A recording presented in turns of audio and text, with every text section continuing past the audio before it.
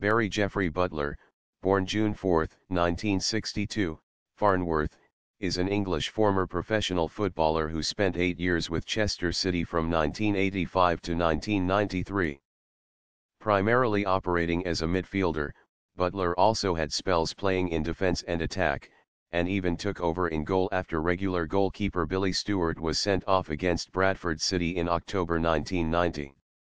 A former window cleaner, Butler was snapped up by Chester from Atherton Laburnum Rovers in December 1985, one of several occasions that manager Harry McNally would sign an unknown non-league player and successfully use him as a regular in the side. He was largely irregular for most of the rest of the season, which ended in promotion from Football League Division 4. He made up for lost time by scoring 4 more before the end of the season and had bagged 16 by the time he was released by Graham Barrow in May 1993. Butler dropped back into non-league football with Barrow, before joining Altrincham in March 1994.